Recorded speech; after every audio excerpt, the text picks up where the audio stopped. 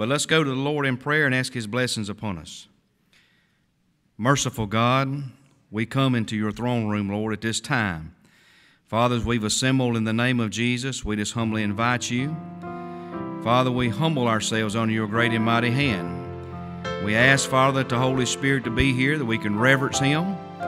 Father, that we'll be obedient to Him. God, to use us ever how you see fit, Father, to empty us of us and to refill us with you, Lord, I pray. God, open up our minds and hearts tonight as we begin to receive the word and we begin to worship and praise you.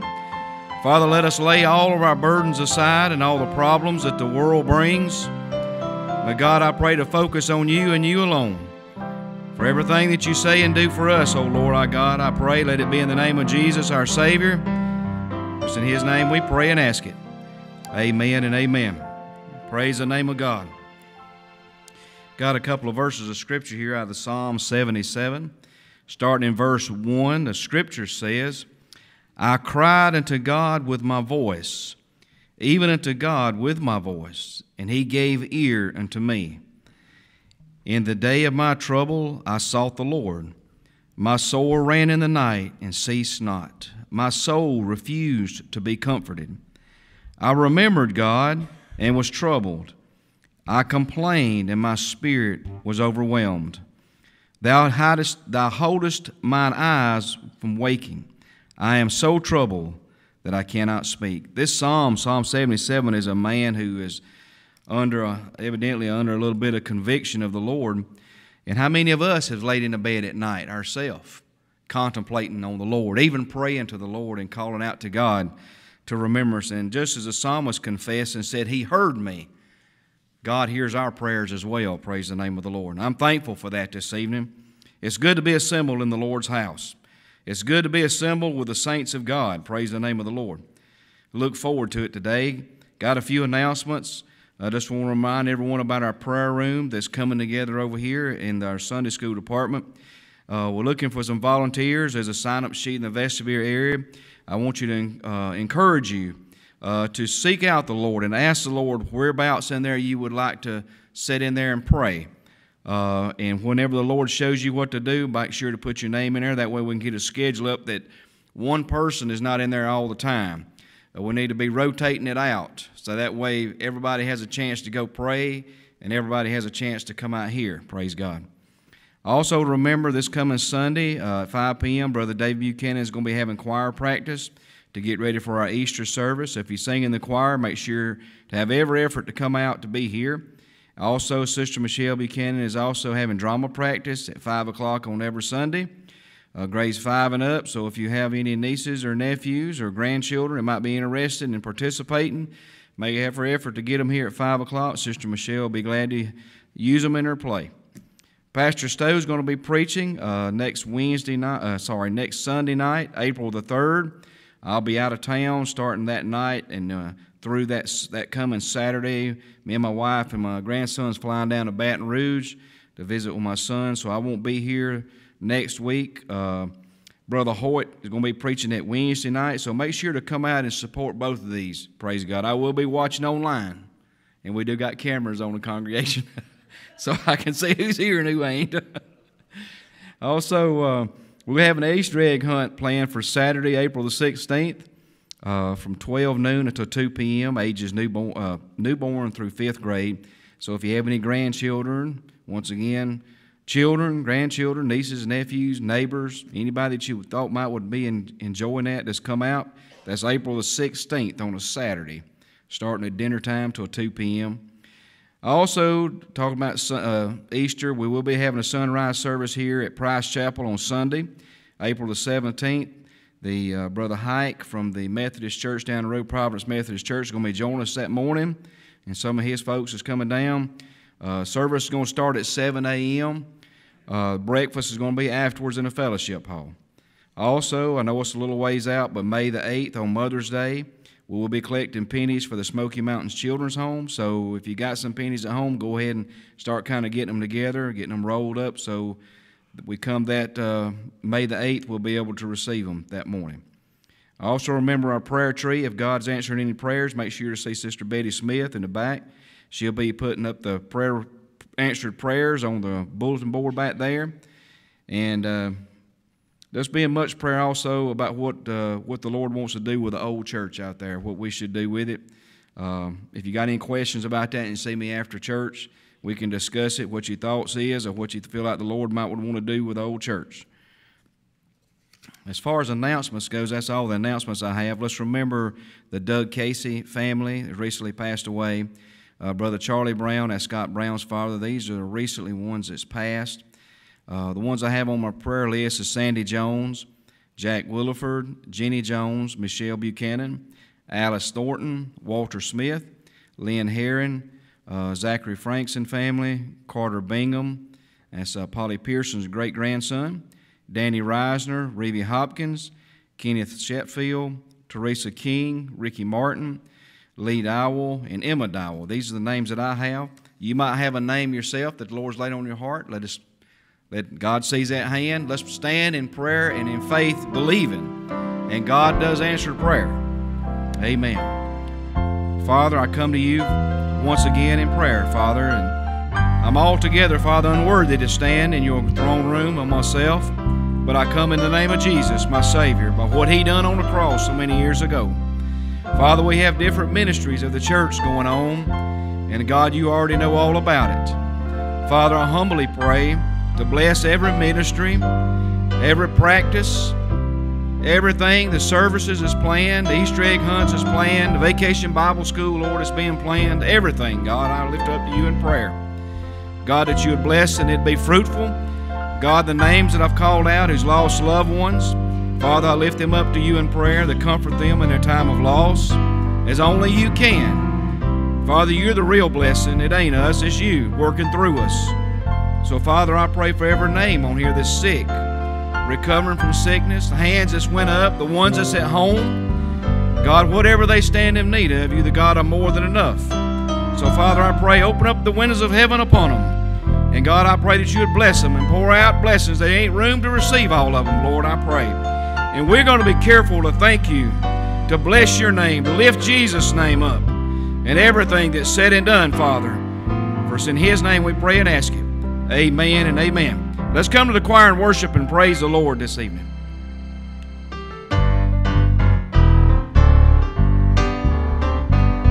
You may find yourself in places where you think God can't be found. You may think there are times in your life when God is not around. If you think you have a problem that God can't handle for you, just remember God has the power to see you through.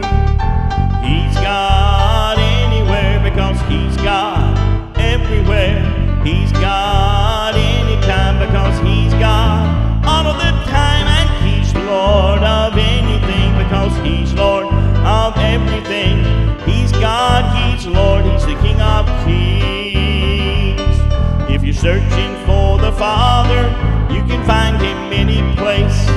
And the time when you don't feel Him near is the time to seek His face. When the problems come against you, just stop and call on the Lord. And remember all of the promises in His Word. Well, He's God anywhere because He's God everywhere. He's God anytime because He's God all of the time. And He's Lord of anything because He's Lord of everything. He's God, He's Lord, He's the King of Kings. Well, He's God anywhere because He's God everywhere. He's God anytime because He's God all of the time. And He's Lord of anything because He's Lord of everything. He's God, He's Lord, He's the King of Kings.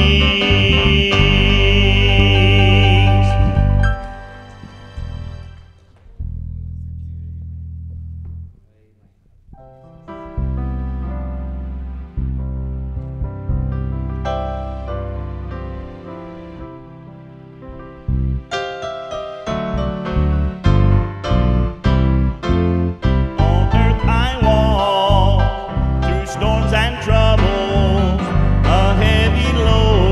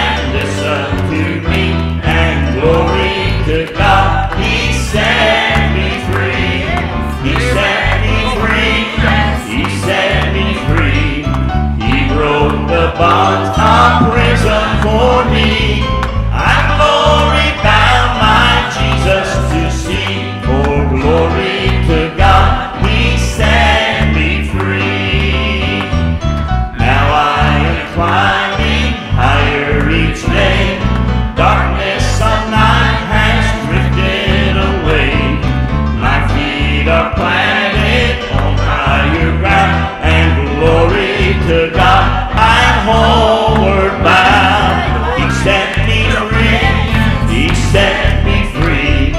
He broke the bonds of prison for me. I'm glory bound like Jesus to see, for glory to God, He set me free. Goodbye to sin and things that confound. Not all the world shall turn me around. Daily I'm working, I'm praying too, and glory to God I'm going through. He set me free, He set me free. He broke the bonds of prison for me. I'm glory bound like Jesus to see, for glory to God He set me free. He set me free, He set me free. He broke the bonds of prison for me. I'm glory bound like Jesus to see, for glory to God He set me free. Goodbye to sin and things that confound. Not all the world shall turn me around. Daily I'm working, I'm praying too, and glory to God I'm going through. He set me free, He set me free. He broke the bonds of prison for me. I'm glory bound like Jesus to see, for glory to God He set me free. Amen. Amen. Praise God. Hallelujah for that freedom. Praise God. Amen.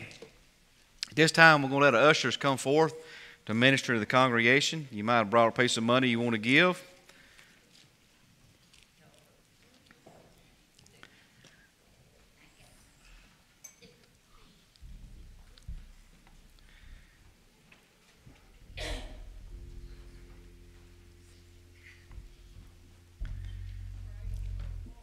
Father, in the name of Jesus, it comes to a part of our service to give back a portion, God, of what you gave to us. God, I just pray that you would accept it by faith, O Lord, as we give it by faith. So, God, I pray that we use this money. Father, I pray to upbuild your kingdom, to bless those who have to give and those who don't but have a heart to, Father. I pray. Open up the windows of heaven upon them, God, in Jesus' name. Amen.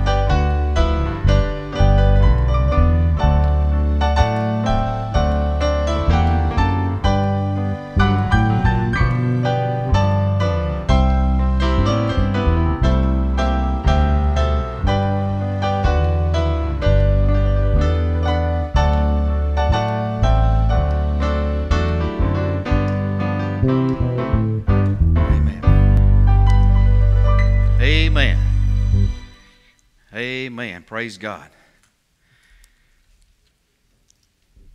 Tonight I'm going to be speaking about a topic that you don't really hear preached a whole lot about. If you want to call it preaching, it may be more along the lines of teaching more than preaching.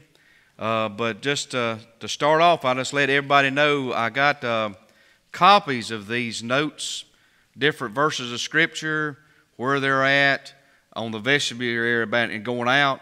The Lord impressed upon me to do that because you can take these things home. There's so much area that I'll be covering tonight, and people could be flipping their Bible back and forth when I say something about a Bible verse, and you'll find all the service you're going back and forth through your Bible and not really listening. So if you wanted, I'm going strictly by what this right here is, but I would encourage you to do that. I don't know if you've noticed this or not in our church services, but God is laying the groundwork down. What I mean by that is prayer. Prayer is starting to become forward. We have prayer meetings on Saturdays. We have prayer meetings on Mondays. We got a prayer room starting up right here. Fasting. I'm starting to talk about fasting. You may say, well, what's fasting got to do with it?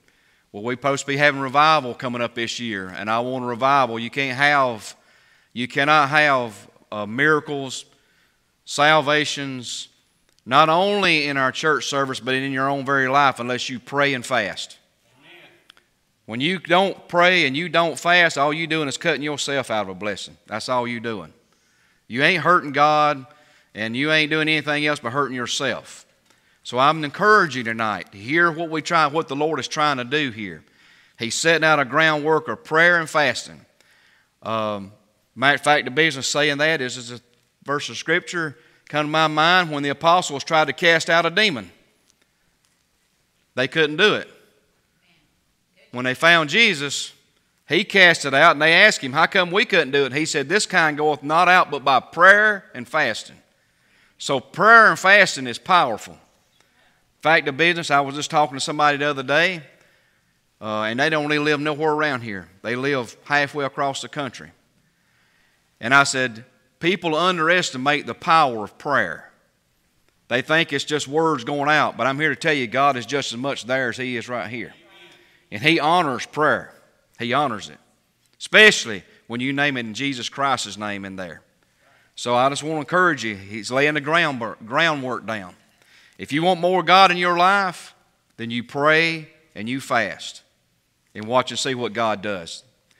If you would, go ahead and stand with me. I'm going to be reading a couple of verses of Scripture out of Matthew, the 9th chapter. But let's pray to God first. Gracious Heavenly Father, I have looked so forward, Lord, to speaking on this. Even though, Lord, myself, I'm altogether unworthy to do it. I'd admit that. And, Father, I can't do nobody no good unless it's through You. So, Father, I pray tonight, put Your words into my mouth and heart. I pray that the people's hearts would be stirred tonight, Father. That they would be inspired to seek out You. Not the church, not anybody in particular, but You and You alone, Father. I pray, God, that they would have a closer walk with You, that the message would inspire them to take steps of faith, to live a life of living faith. Father, in the name of Christ, I pray it. Amen and amen. Some people may ask about fasting. Like I said, most of the time people don't hear a whole lot about fasting, particularly being preached about. But I'm going to be honest with you, church, it's something the church should be doing constantly, continually. What Christ said about fasting. Matthew, the 9th chapter. Then came to Him, talking about Christ, the disciples of John, saying, why do we and the Pharisees fast often, but thy disciples fast not? And Jesus said unto him, can the children of the bride chamber mourn as long as the bridegroom is with them? But the days will come, and they are now, when the bridegroom shall be taken from them, and then shall they fast. I want you to pay particular attention. Then shall they fast. He didn't say then if they fast. He said they shall fast. Amen. That sounds like a command. You may be seated. I'll be willing to say that fasting is a command of the Lord just as much as going to church is. Amen. It's a command. I got to studying in here. Some people may say, well, what is fasting? Fasting is basically defined as this: not eating. Not eating. A self-denial, or to afflict oneself. Most of the time in Scriptures it is at least 70 times in Scriptures, at least 70 times in Scripture, in the Old Testament and New Testament, the fasting is talked about. It's mentioned.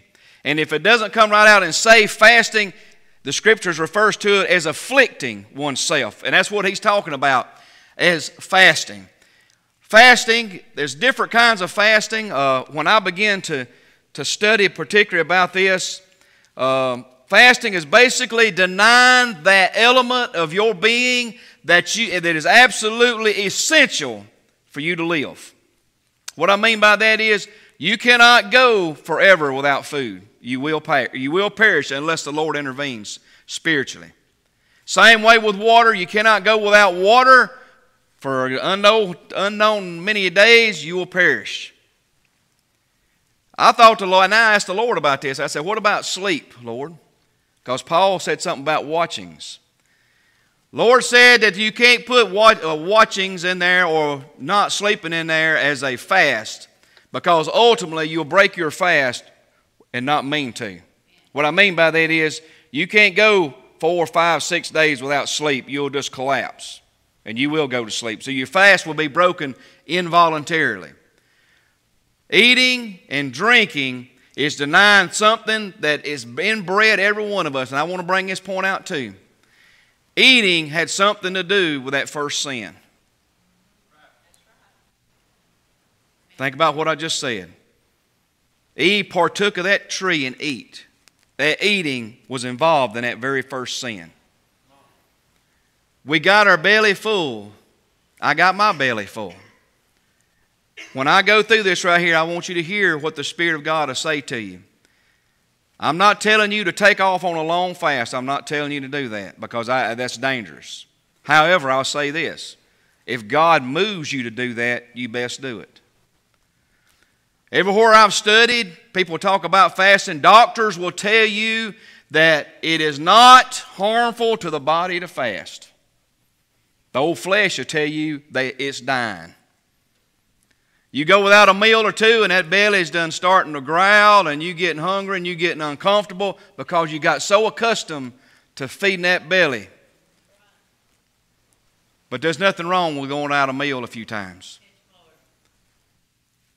That being said, fasting at its heart is personal, it's private, and even secretive in Scripture. What I mean by it, I'm going to read these verses of Scripture, what Christ said about fasting, so that people will understand what I mean by personal and private and even secretive. Matthew 6, 16 through 18. Moreover, when you fast, there it is again, not if you fast, when you fast, be not as the hypocrites of a sad countenance, for they disfigure their faces, that they may appear unto men to fast. Verily I say unto you, they have their reward. But thou, when thou fastest, anoint thine head and wash thy face, that thou appear not unto men to fast, but unto thy Father which is in secret. And thy Father which seeth in secret shall reward thee openly. Fasting has been called into practice not only as a personal or private, I guess you could say, undertaking, but in different places of the Scripture, a whole group of people has been called to fast. As in Jeremiah 36 and 6, Joel, the 2nd chapter, 15, and in 2 Chronicles 20, 1 through 4, those are group fastings. A whole congregation is called together, or the whole land is called together to fast. To do without a meal. That sounds odd, doesn't it? In this day and time, I'm going to bring this out to you too, church. Do you know that the sin in Sodom and Gomorrah was not so much their sodomy, it was the abundance of food, their leisure time, and their idleness. That was what the great sin was. Does America fall in with that? There's food everywhere. You don't believe it? Go to the store. You can find anything you want, but just about anything you want. If you go in there hungry and you come out hungry, it's either you fasting or it's your own fault. Because there's something in there somewhere to eat and there's something in there to drink. Food is everywhere. We don't realize, listen to what I'm fixing to tell you, we don't realize the influence that food has on us, spiritually and physically. Well, why should I fast? Why should I fast? At the center and focus of every fast should be unto God. Now, I know that there's different requests, I guess you could say, and I'm going to give you some places in Scripture here where they was talking about fasting and why they fast. But at the heart and the focus of every single fast is fasting unto God. You might have the right idea, but the wrong motives, and you robbing yourself of the value or the power of a fast. There might be some wickedness going on in this country, and you saying, you fasting unto God, saying, God, stop that wickedness. God is a sinner. But I'm going to say this. You can't fast and force God to do anything.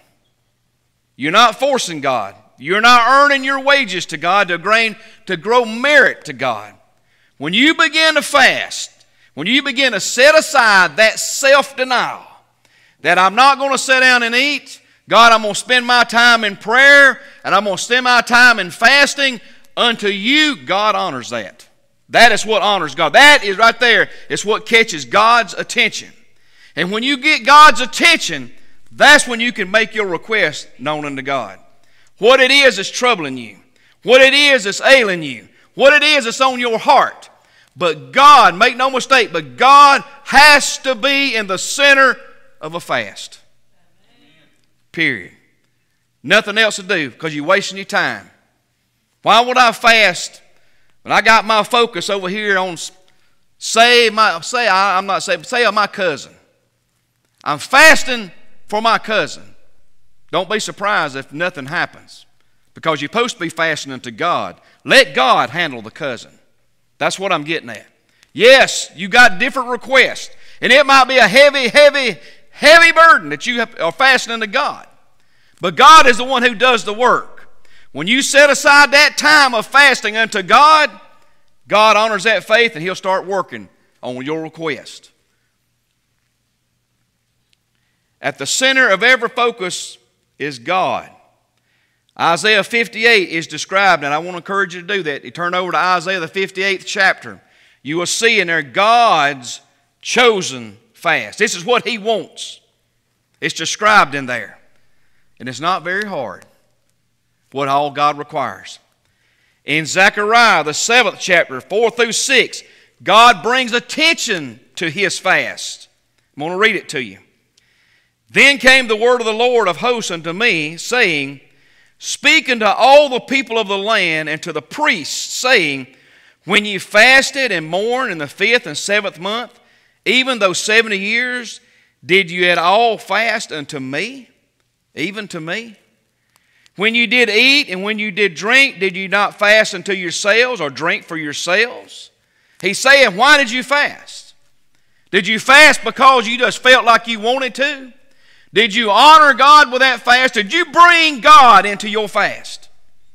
Or was you sitting back and saying, well, I fast like the Pharisee and the publican. I fast twice a week. It's all about you. When you get that mindset on there, your prayers are not going to be answered. God is not going to lend an ear to it. But I'm here to tell you from experience, not only from experience from the Scriptures, when you start mixing prayer and you start mixing fasting and faith and putting legs on that thing, you'll be amazed at what God starts doing. I'm telling you, church. Do you get frustrated? Do you get disheartened? God, I prayed for my children to be saved or my grandchildren to be saved, but nothing's happened. Let me ask you a question. Have you fasted unto God? How much do you really care? How much do you really care about your children? How much do you really care about your grandchildren?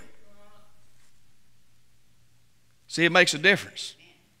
We're so accustomed to sitting back and letting God do it, and God asks us to fast. It is something the church should be continually doing. Practicing it regularly.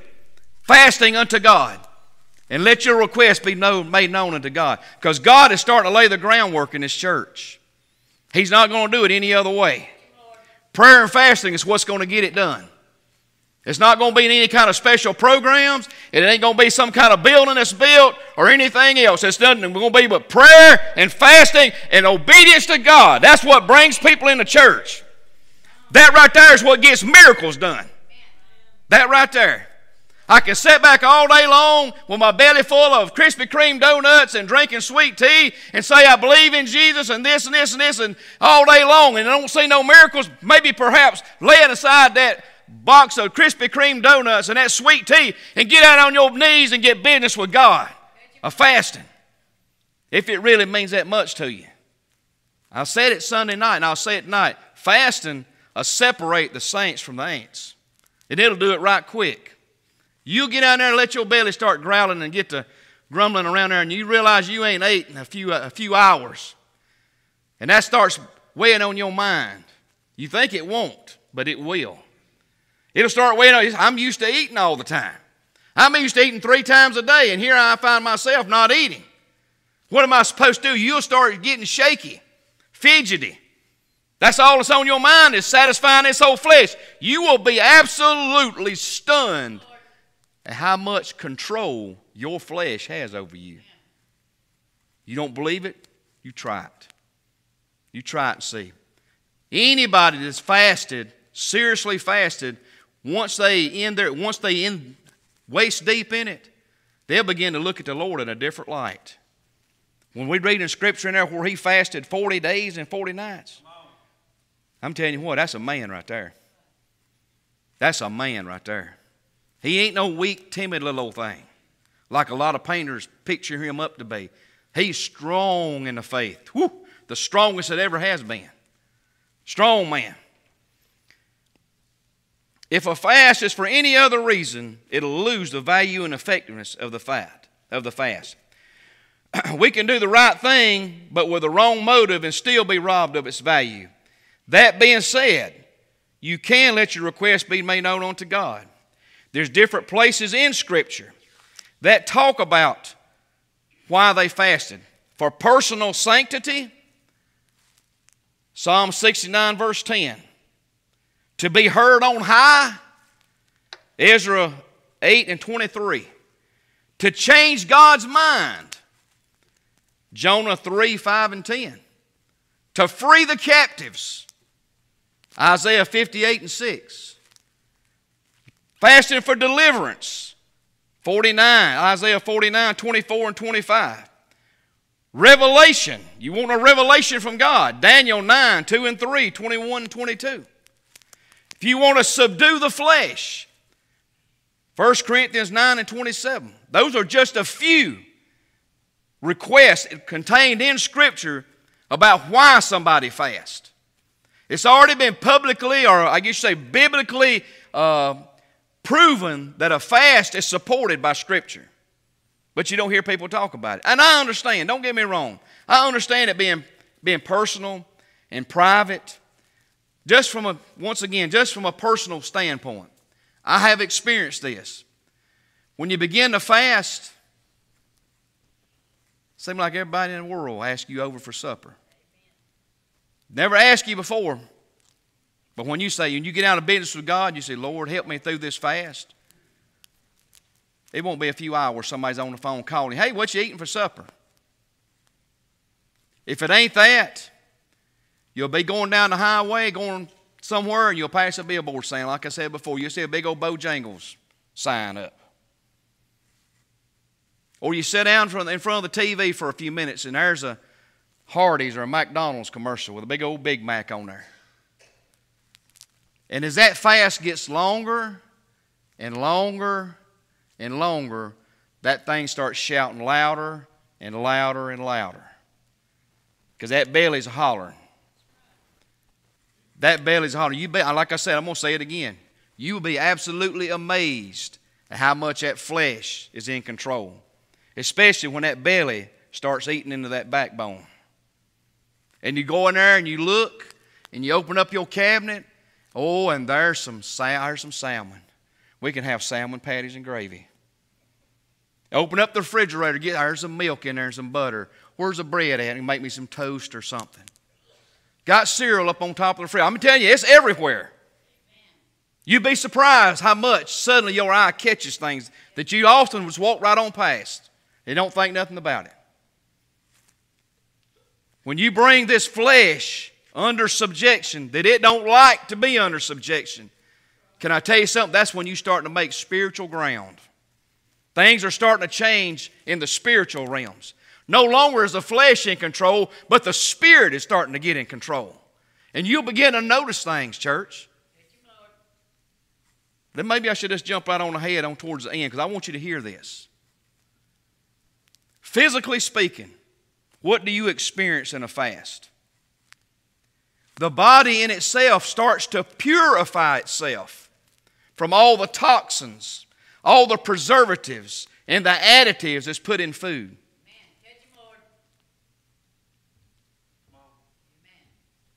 How is that? You look at your tongue, Brother Wayne, after a couple of days, you look at your tongue in the mirror and it's coated. You ain't been eating nothing. Why is it coated? Because the body's getting rid of all that and toxins, all those preservatives, all those additives, all that stuff that's making you sick. I read a quote from an Egyptian doctor that said that a man can't eat all that he produces. He can only eat a quarter of it. And the doctor makes his living on the 3/4. Because of what we eat makes us sick. Physically speaking, when you decide to do a fast, your breath will start to smell funny. You ain't been eating nothing. You get up and you brush your teeth because you puss. Don't let your left hand know what your right hand's doing. You get up and you brush your teeth, but yet you end up with bad breath. How is that? That body is working out them toxins out of those fat reserves that we have in our body. It's burning them up. Not only when you fast, it's doing something else too. It's giving your digestive system a rest, your stomach a rest, your intestines, your colon, your liver, all of that is getting a rest from eating every 3 or 4 hours. It's giving them a rest. You'll notice this right here too. When you start drinking only water, after a little while your head will start hurting. Why is that? I'm going to shed a little light on you. It's a drug withdrawal. Caffeine. Tea and sodas have caffeine in it. When you don't drink it, you're having caffeine withdrawals. Your head will start to hurt. Because that's what it is. See, the flesh is in control a lot more than you think it is. It'll hurt. It'll get to where it hurts so bad you can't hardly stand it after about 3 days. And then it'll start to subside because the caffeine is leaving your body. The flesh is in more control than you think it is. I'll tell you something else that happens too. Mentally, you begin to think clearer. You're able to focus a lot better on things. You're not cloudy. You're not foggy in your mind. But you begin to focus easily. And something else, your nose, suddenly your smell will get heightened. You can smell things that you never noticed before. And yet that taste in your mouth, you'll have a different taste in your mouth that you've never tasted before. And I'm not, listen, church, I'm not talking about fasting just one meal here. I'm talking about fasting days. Days, back to back to back to back to back. Just to share a little bit, you ain't, like I said, don't let the left hand know what's right, but I want to encourage you to do it. The longest I ever fasted one time was 21 days. 21 days. And in that, I did feel weak. You are going to feel weak. You'll feel you ain't eat nothing. You're going to feel weak. You'll get to where you're nauseated. You'll be nauseated. You'll get dizzy. You'll start having abdominal discomfort. But that stuff passes. I'm going to be honest with you. After about 3 days of not eating nothing, you'll begin to notice that you ain't hungry. You don't notice it to begin with, but after about the 3rd day, you ain't hungry no more. It's almost like peeling an onion. How you pull the layers off of an onion, or you peel an orange or a banana. That's what's happened to you spiritually. When you begin to fast, God is pulling that stuff away that you think that you need, and He's showing you really what you're made out of. Fasting will show you some things. I'm going to be honest with you, church. Sometimes fasting will show you some things you don't want to see. Fasting, some people say this. Some people say, well, I'm going to fast the TV. I'm not going to watch the TV. That is not fasting. I'm going to fast the radio, the phone. That is not fasting. Anything, listen to me, church, anything that distracts you from God, sidetracks you from God, you shouldn't be doing it anyway. I'm not going to watch my soap operas. God's not impressed with that. You should not be watching them anyway. Fasting is not eating, period. Eating in soup, anything. Food, I'm talking about food and water here. In just a minute, I'm going to go over the 3 kinds of fast that a person can have. It's supported in Scripture. The normal fast, which is the one that the Lord, He done, is water only. No bread, no food, no soup. Jesus in Luke 4:2, He fasted 40 days, 40 nights. Why did He fast? Before His ministry started. David, 2 Samuel 12, 16, and 22, fasted 7 days. Why did he fast? Because of the deathly sick child, Bathsheba. He fasted. Ahab fasted. 1 Kings 21, 27. It's an unknown time frame, but he was weeping while he fasted, listen to this, to escape God's punishment for stealing Naboth's vineyard.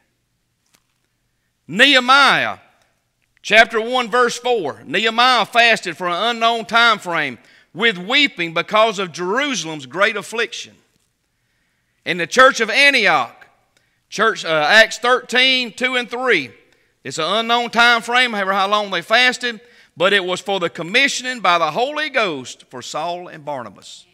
Fasting was an everyday lifestyle for people. But today you don't hear it ever mentioned anymore. And the church ain't got no power. Not fasting has robbed the church of its place in the world. I'm just telling you. Because we've heard it's all about God. It's all about Him. It's He does it, He does it, He does it. And we got lazy, spiritually speaking. I'm going to tell you something. You can't have the fruits of the Holy Ghost just sitting on a comfortable pew. You can't do it. You're not going to have the gifts of the Holy Ghost sitting on a padded pew. You're going to have to get down to business with God. As that old saying, when you get down to business with God, He'll get down to business with you. Because that fasting will peel away all of those self-exaltation things. Things that you want to lift yourself up thinking, I want this and I want that. When your belly starts hurting and growling and grumbling and you can't sleep, we'll find out what you believe. I didn't know this. Talking about sleeping, watchings, that some countries use that as an interrogation method on terrorists, not letting them sleep, torturing them. Make sure that they don't sleep. After a while, you just go loopy crazy because you can't. They won't let you go to sleep. They won't let you. You say, well, how can somebody not let you? Well, when you start to lean over, they hit you in the head with a stick, you'll wake up. And they rotate shifts. They won't never let you sleep. You stand up the whole time. Matter of fact, talking about that, I read in Israel when they interrogate terrorists, they put them in a room that they can't stand up straight in.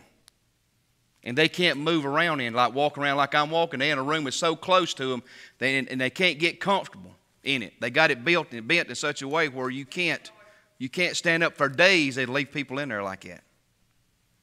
To break their will. You're not breaking God's will by fast. You know what you're doing? You're breaking your will. What you want. Fasting will get things done. Here's another type of fast. It's called a partial or a Daniel fast. I would say that this one right here is probably the one that's probably the most fuzziest. What I mean by fuzzy, it's not so much clear cut. You know, the normal fast is clear cut. Nothing but water, but bread, and that's it. But this is a little bit different. A partial, you could call it a partial fast. Daniel chapter 1 and 15, he fasted, Daniel did, 10 days. He never did eat any of the king's meat. He called out a fast. Once again, in chapter 10, 2 and 3, he fasted 21 days. He didn't have any kind of delicacy. Elijah fasted. 1 Kings 17 and 6, he fasted until the brook dried up. Y'all remember that story? He was hiding in the thicket. God commanded the ravens to go feed him in the morning, feed him in the evening. And he done that every day. He didn't eat nothing else. That is a type of fast. The only thing he had to drink was the brook, and that brook kept getting smaller and smaller until the day that it quit running, then he had to go. He fasted again. 1 Kings chapter 17, verse 14. Until the rain fell. He fasted until the rain fell because at that time he was only eating bread, oil, water, and meal. That was his diet. He didn't eat anything else. That in itself is a type of diet. I guess you could say if a person had a specific a plain diet, you could say bread and water. Say it's soup and crackers, and that's it. You could call that a type of fast because you're dedicating, you're pushing away everything else. And that's what they did. Daniel didn't want to eat no king's meat. He didn't want to eat any of the delicacies of Babylon. And he was going to prove to them that God is greater than their God. If you study, I'm encouraging you, church. I know there's a lot of material I'm talking about. Now, you may not know what I'm talking about when I quote out these verses of Scripture. But take a copy of it and go home and read it. What Daniel was proving to these people. Here's another one. John the Baptist. He fasted his whole life. Matthew 3 and 4. He didn't eat nothing but locust and honey. That's all he ate. His whole life. He don't know what a tater tastes like. He don't know what a piece of meat tastes like. He don't know anything about fried okra or corn on a cob or fried chicken or steak or whatever. He don't know anything about that. Listen, church, listen to me. We look up to these great men, and we should. They are great men in Scripture. They are great men of faith. But for them to be there, they done some things. Are we willing to try? Are we willing to do it? Are we willing to do what they did? To fast? Push that table away. Push it away. Say, no, God, I know that you blessed me. You say, preacher, that's a sin. God gave me all this food. I should be eating it. How about giving it back to God?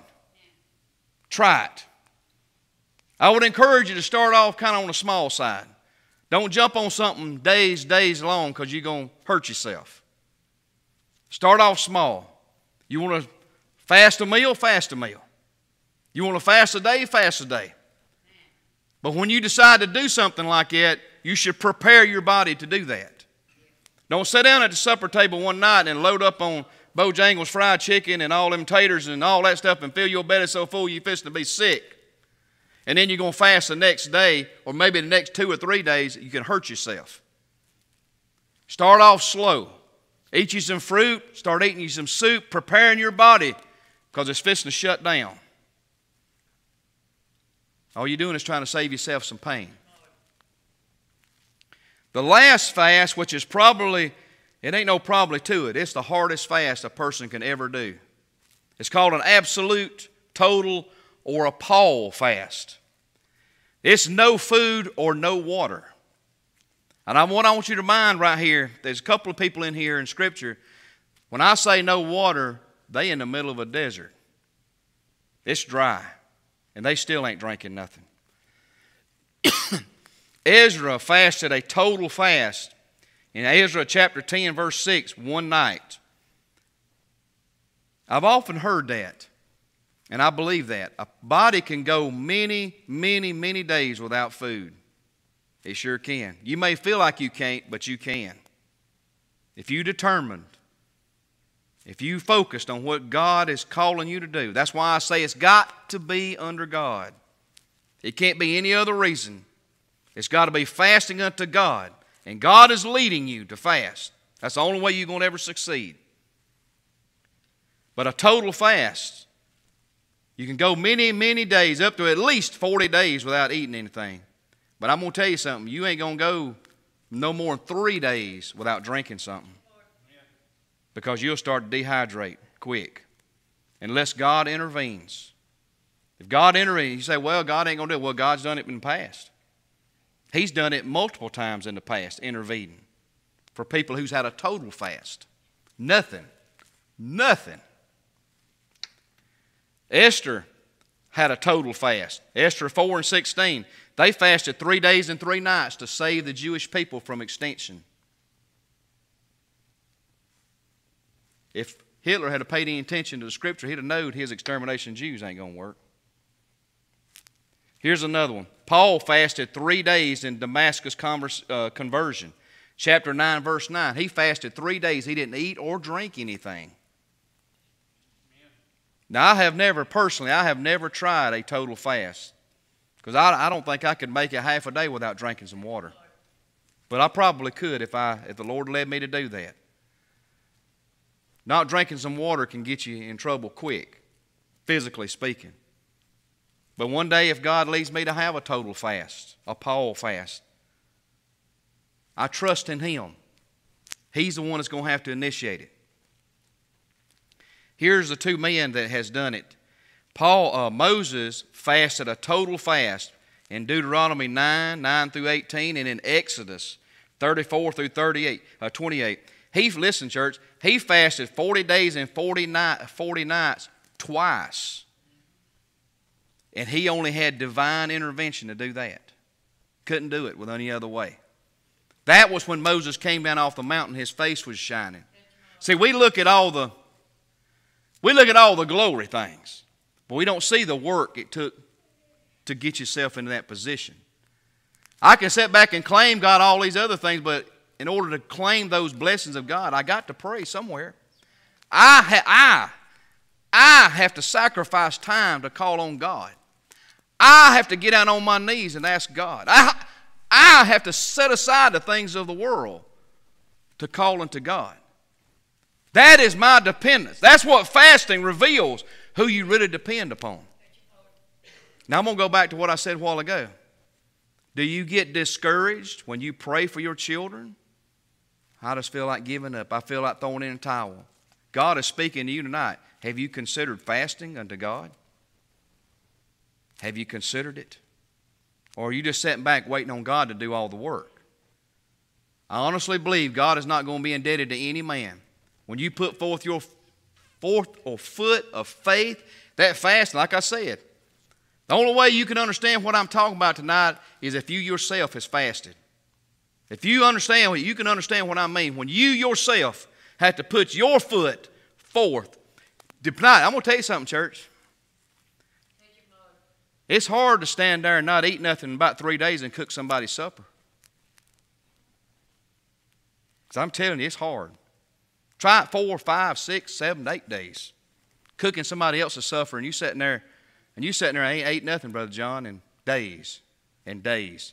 You'll find out right quick what you believe. Do you really have the goods when the rubber touches the road? If we want to see the miracles of God, listen, church, not only in church here, but in your private life, in your house, in your family, in your job, and wherever you go, try prayer and fasting and see what God starts to do. When you get serious with God, He'll get serious with you. Here's another one. Elijah. In 1 Kings 19 and 8, he fasted 40 days and 40 nights. He did it actually twice. He did it one time on his journey. He got to the end of his journey. He couldn't go no further, and that's when the angel showed up and gave him the food, divine food, the cruse of water, and the food to eat. And on that strength of that meat, he called it meat, he went another 40 days and 40 nights with that alone. Didn't eat or drink anything. But he only could do that with divine intervention. I know there's some big men. I'd encourage you to do this. Some people in Scripture, or about Scripture really, the reformers, you ever heard of them? They lived back in the 1200s, 1300s, 1400s, 1500s, 1600s. They call them the reformers. That's how we got the church in the structure like it is today. They believed in fasting. John Wesley believed in fasting. In fact, the business, John Wesley started fasting when he got to America. The Knoxes, the Whitfields, all of these other ones that Spurgeon and all these other ones we hear about, these great big preachers and who moved people, they fasted regularly. They knew what it meant to skip a meal. They knew what it meant to push away from the table. They knew what it meant to get down on their knees and get down to business with God. Do you lack power in your life? Do you want to be heard on high? Do you want to change God's mind? Do you want His intervention? Do you want a revelation from God? Try fasting. Take that prayer life and go hand in hand with fasting. That's all you can really do. He's not asking you to go on a journey to Jerusalem. He's not asking you to go to the temple and pray. He's not asking any of that. But you can pray and fast right there. It's a personal thing. It's between you and God. Now, that for the folks out there who are married, let me say this. Paul addresses that. Paul addresses fasting when you're married. You can fast with, I guess you could say, I wouldn't say it's so much permission from your spouse, whether it's your husband or your wife, whichever one's doing the fasting, but you respect their opinion about it. And not only is it about eating, but it's about marital relations too. You're not supposed to have marital relations when you're fasting. It's denying yourself. It's self-denial. It's affliction. Did you know this? I didn't know this until I got studying about this. Y'all remember that Pope John Paul II, I think was his name. The one that passed away, I guess maybe it's been 20 years now. Did you know he would deliberately inflict himself? You didn't hear people hear about that. He wouldn't sleep in a bed. He would sleep on the floor. And every night before he went to sleep, he would take his clothes off his back and he would take a belt and whip himself across the back. Why would somebody do that? Because he said it made him feel closer to God. Because his master was whipped across the back. When he would whip himself across the back, that pain would bring him closer to Christ. And I'm going to say this right here, church. I've never whipped myself across the back. I have not. Neither have I slept on the floor for God, but those are good ideas. I can tell you honestly, church, my personal life, when I have fasted, I have felt the presence of God stronger than any other time I've ever been living in this world. I'm just telling you, you want to feel the closeness of God, fast. You'll be surprised at what you see, what you hear, the thoughts that you have. Your fasting will be a unique experience that only you and God know about. And you might can talk to your husband, and you might can talk to your wife, or you can talk to me about it. But I'm not going to know anything about what you're going through until it's between you and God alone. He sees what you're suffering. He sees what you're denying. He sees what you're putting aside for Him. You may say, preacher, am I earning God? Am I trying to force Him to look at me? Faith, you ready to hear this? Faith in Jesus Christ will force Him to look at you because He honors Jesus. That is the way to get God's attention, is faith in Christ. Not just anybody can get in touch with God. Listen, church, there's some religions in this world who practice fasting regularly. It's a regular thing. I think it said Mahatma Gandhi fasted often, but he did it as rebellion against the British Empire. They'd lock him up, he just wouldn't eat. He wouldn't drink. They would finally have to wrestle him down and start an IV in him to get him fluid in his arms. Now let me tell you something. I'm going to say this. If fasting doesn't interest you whatsoever, it's not something you're not interested in whatsoever, you lack power with God.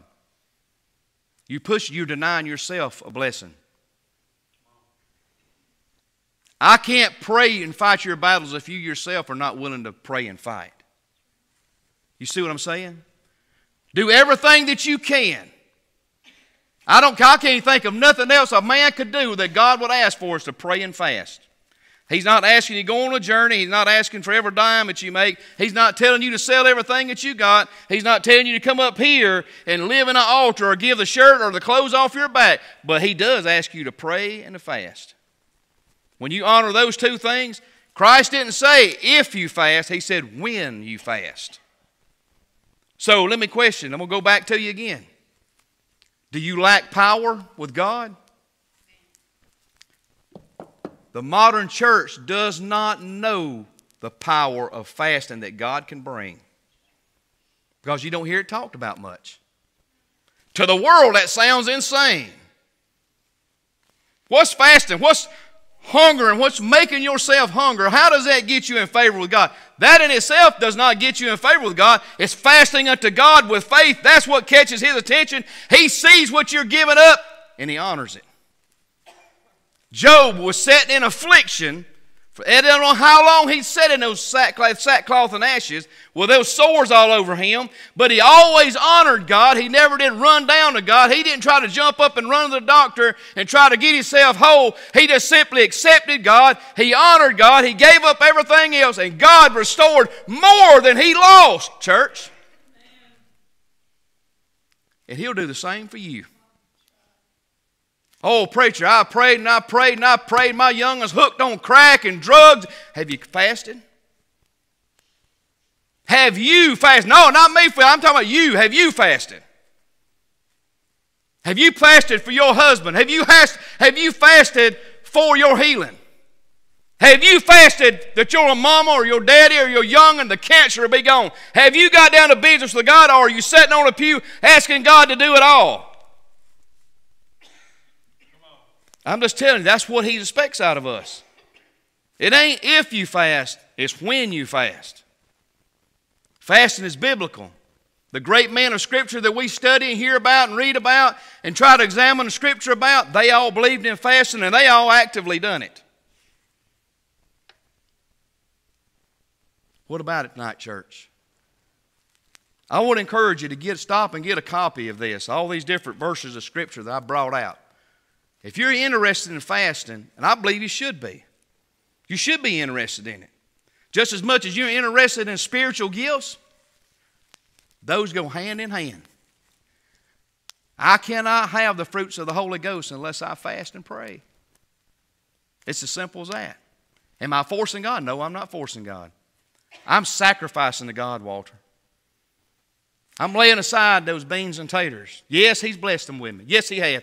I walk in there just today. I walked in there and opened my cabinets up and I looked. I walked in there and opened up my freezer and it's full of food. God has blessed me abundantly. And then not only me, but y'all too. Amen. I don't look around. I don't see a single person in here as big around as my finger. Every one of us has got, I hate to say it this way, but got plenty of fat reserve on us. We've ate good the last few years. He's not telling you if you weigh 100 pounds and if a strong wind knock you down, He's not telling you to fast. I'm telling you, but a lot of us in here could fast. And when you fast unto God, God recognizes that. And I believe I'm going to tell you this, I believe He's commanding it.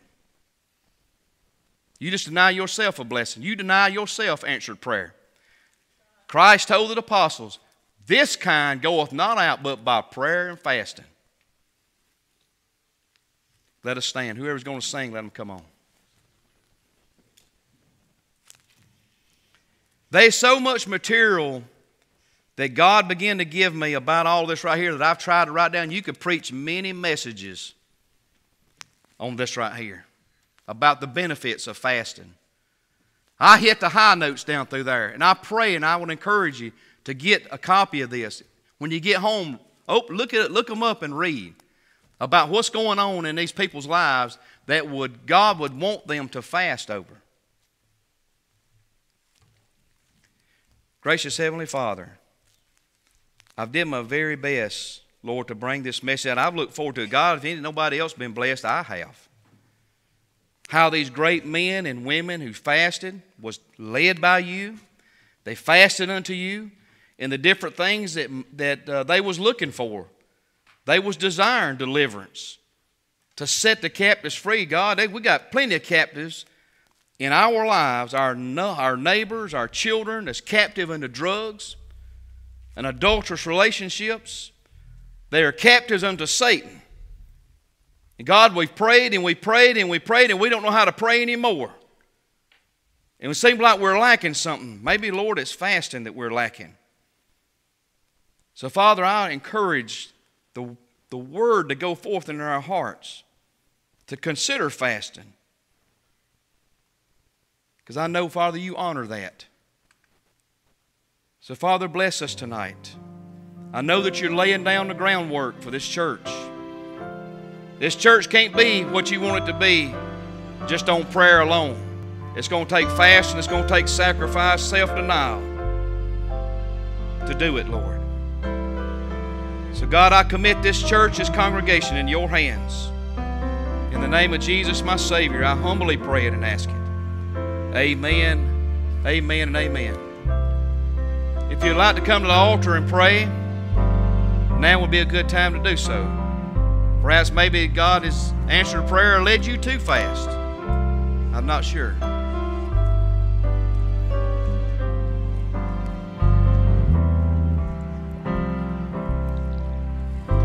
Come, Holy Spirit, I need you. Come, sweet Spirit, I pray. Come with your wisdom and power. Come in your own special way. Come, Holy Spirit, I need you. Come, sweet Spirit, I pray. Come in your wisdom and power. Come in your own special way. There's a lighthouse on a hillside that overlooks my sea.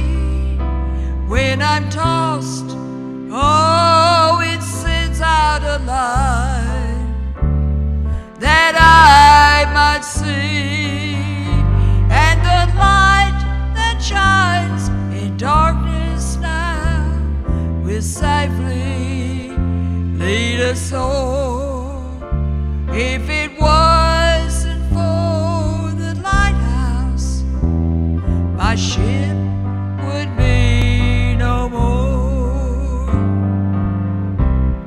And I thank God for the lighthouse. I owe my life to Him.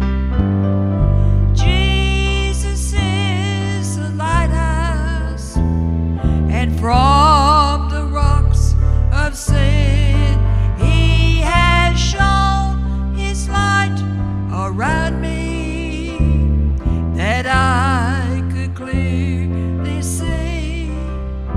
If it wasn't for the lighthouse, tell me, where would this ship be?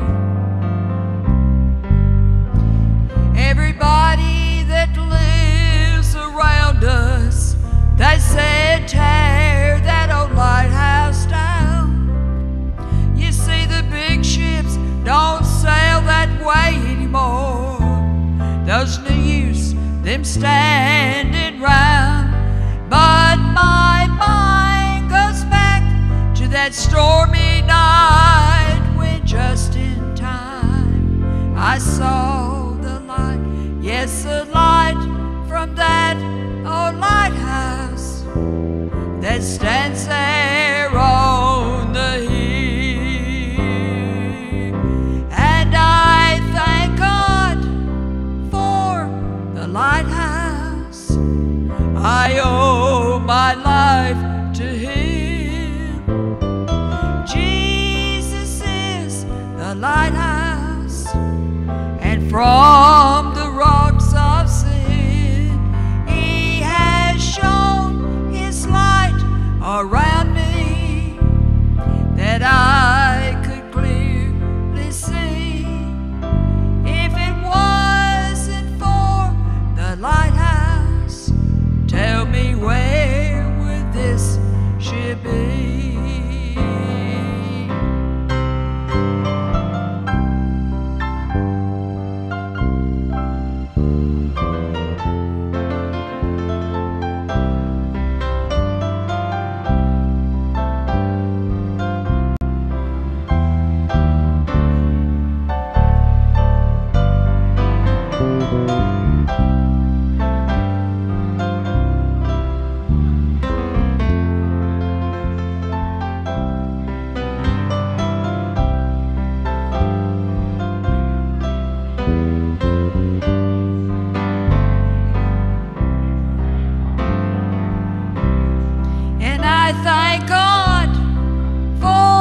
the lighthouse.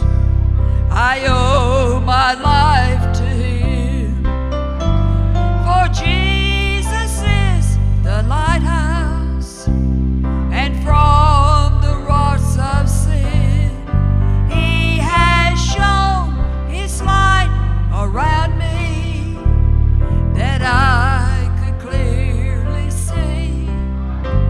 It wasn't for the lighthouse, tell me where would this ship be?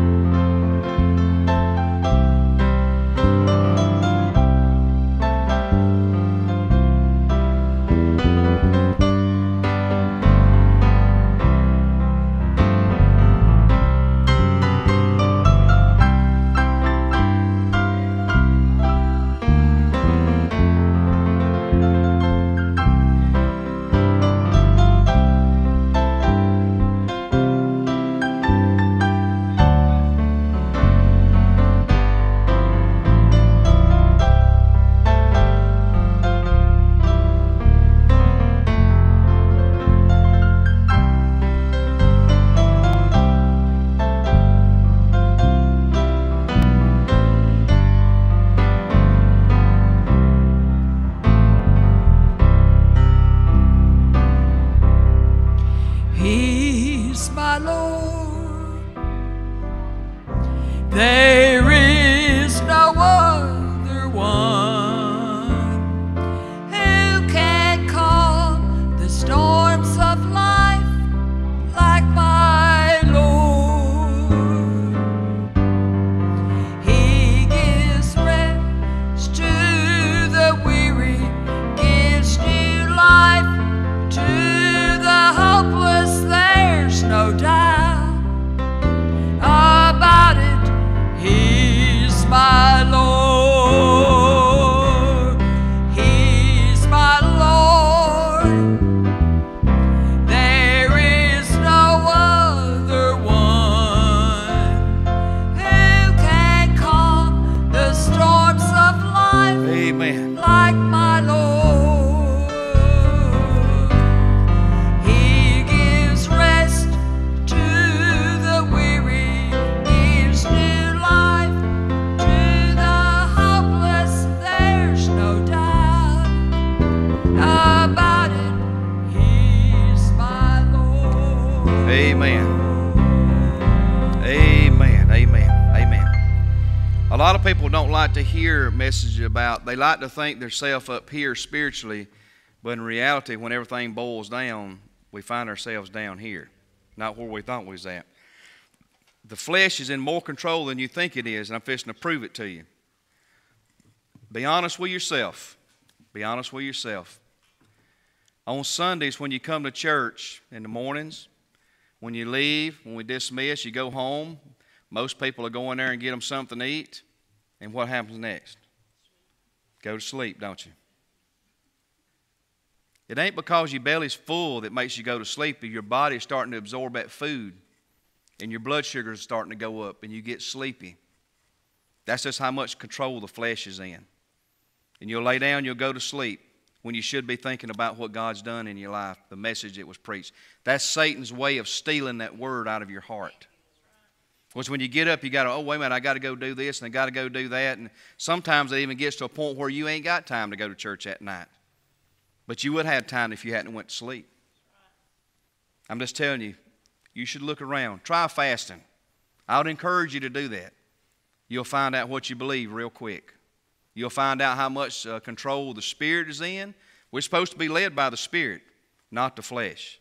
You'll find out exactly how much can control the flesh is, and you'll find out how in control the Spirit is. I'm just not trying to confront you or beat you over the head with it, but I'm just wanting you to understand that we lack spiritual power in our life. Consider fasting. You want to see your prayers answered? Consider fasting. You want to see your children, your family saved? Consider fasting. If you care enough about it to take it to God in prayer, or do you care enough about it to fast, to push back from that table a few times and honor God? Say, God, I'm fasting unto you. You see what's on my heart. But I'm fasting. The great man of Scripture fasted, and you honored their prayers, and you no respecter of persons, you'll respect what I'm asking for right here. And if you're praying, listen, I'm not telling you sit here and fast, God, I want a new car out there. I'm not sure if God would be pleased with something like that. But when you pray according to God's will, those reasons why I read a while ago, it's on that paper, for deliverance, for revelations, for salvation, different things like that, God wants to do that. That's what happens. You're praying according to God's will. I hope you're not praying, God, make me a millionaire, because I don't know if God would be pleased with that or not. The love of money is the root of all evil. So I want to encourage you. Consider what I'm saying. Consider what I'm saying. Anybody got anything they'd like to share with us before we dismiss for tonight? Thank the Lord what He done, because I went for my test for my heart, and everything came back good. And did that on the AKG. Amen. Amen. I know I keep saying this, church, but God honors His Son. When you mention Jesus' name, when you put Jesus' name in your prayer request, I don't mean to say it in such a way as this. Maybe you can grab the idea of what I'm trying to say. God is obligated. When you throw Jesus' name in there, that's His Son. You invoking power from that name, and He honors that. Anybody else? Let us stand. Brother Hoyt, thank the good Lord what He's done for us tonight, please, sir.